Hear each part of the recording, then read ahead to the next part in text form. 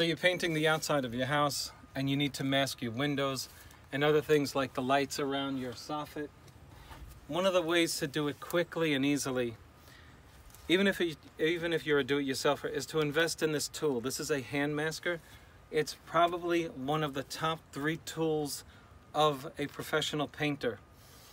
It's made by 3M, and what it does is simply to allow you, the painter, to mask straight lines, obstacles in your painting area like lights and stuff really quickly.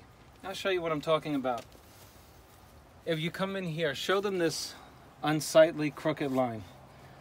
This crooked line is because the person who painted this allowed the texture on this house to govern. As you can see, my hand is bumping up and down, and that's what the painter allowed. It's shoddy work.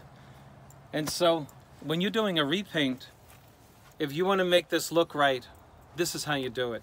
You're going to take a piece of masking and you're going to take into account the last painter's mistake, and you're going to make it look right. And I'll show you what I mean. Don't try to remove that paint if you are a perfectionist. All you want to do here is take your masking paper and to create an illusion that you have a straight line on the block. Really, it's going to be a straight line on the window. But since the painter painted the window, we're going to make it right. And this is the way you would do it. The worst of it is right here, wouldn't you agree?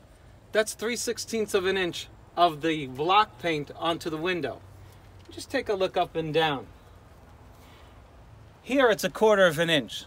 So what you want to do is, since it's 1/4 of an inch onto the window, you're going to make your paint line 1/4 of an inch onto the window. The way to do it is to take your masking and bring it out past the paint line.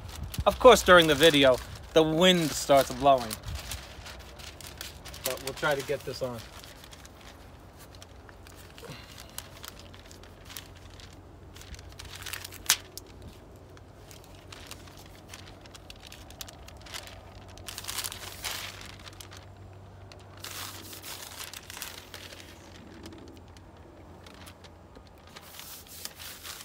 You can now imagine how much better that's going to look by having the block paint on the window frame rather than having a squiggly line of window frame paint, all, crooked. Okay. And so, of course,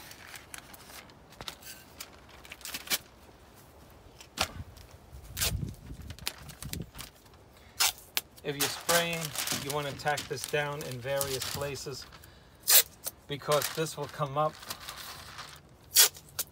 because the pressure from the paint coming out of the sprayer will cause you to have a breach in your surface, and then you'll be getting paint on your window.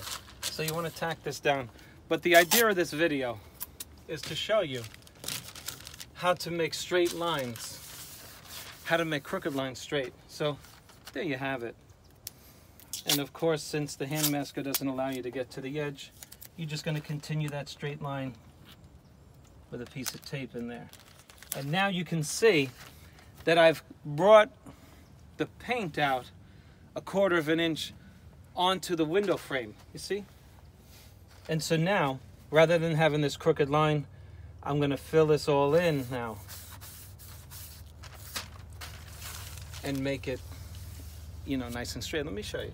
I'm going to spray it, but I brought my brush out just to do the corners. Now you get the idea.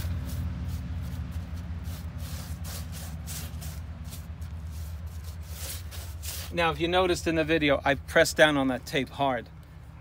I would not normally just do that. I would caulk.